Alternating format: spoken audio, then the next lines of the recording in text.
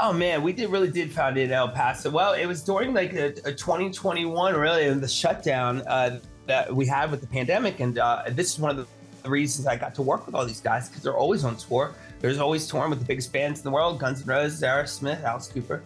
And I was in talks with David Davidian, who's Alice Cooper's tour manager. Yeah. And he at that time was like, Brett, do you want to go and do a record? These guys are all available right now. I have this group I really want to put around. And when he started mentioning the names, I'm like, are you kidding? Oh my goodness, if they're interested, of course.